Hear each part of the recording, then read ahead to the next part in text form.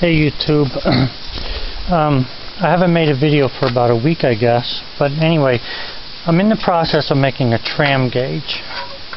A tram gauge is a gauge that's used to locate something, keep something at an equal distance, or whatever.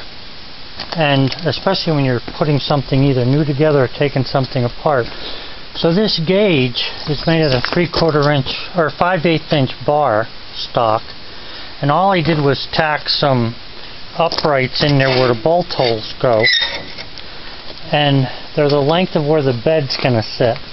The bed brackets like this one and this one here, I need to be able to locate precisely later on.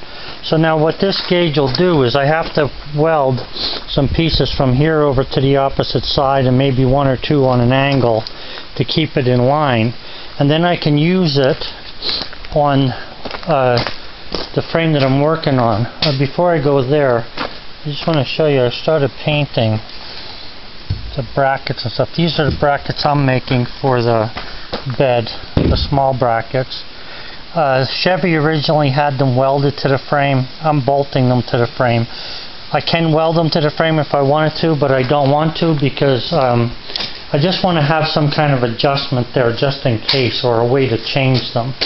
So anyway, since the last time I talked to you, or I had made a video rather, I put the tow hitch on the frame. It fit good. I had no problems getting it on there, except for that it was sort of heavy for one person.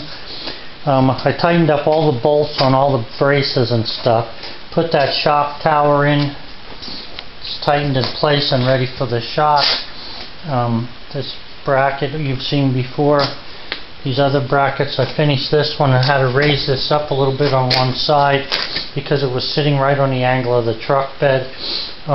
What it was the angle that I have there is one quick, hard, dirty angle, sharp angle. The angle for the truck is more, like if you see it, if you look over there, you'll see it's more of a sweeping angle rather than one quick, hard angle.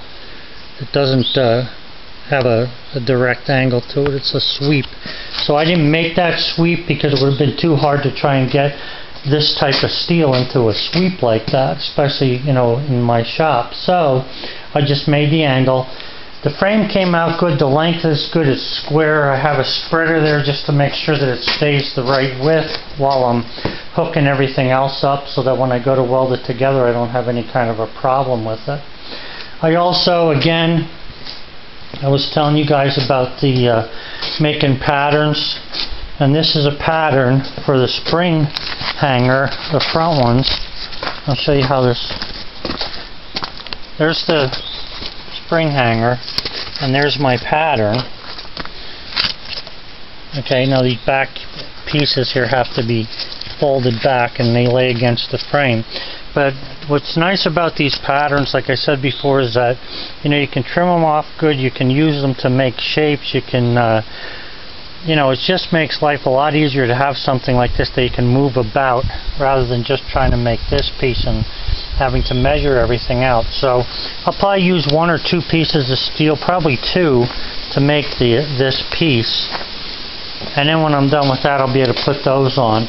The rear spring mounts, these here, I put on probably, oh man, I want to say about 2 years ago, maybe even 3, but there's very little, that's just like rust, dust in there. It's very good yet, so I'm just going to use these. I'll clean them up, paint them, and put them on the truck.